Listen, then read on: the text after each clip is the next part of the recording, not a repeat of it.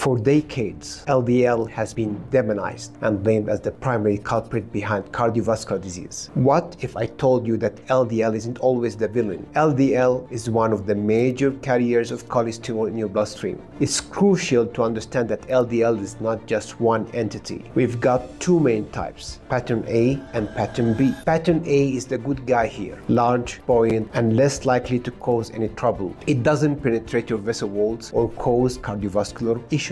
But then we've got Pattern B, the troublemaker, small, dense, and far more dangerous. These small, dense particles can sneak into the walls of your arteries, where they are more likely to undergo oxidation. When LDL becomes oxidized, it sets off a harmful chain reaction. Immune cells rush to the site, transforming into foam cells. Over time, these foam cells accumulate, leading to plaque build-up and significantly increasing your risk of heart disease.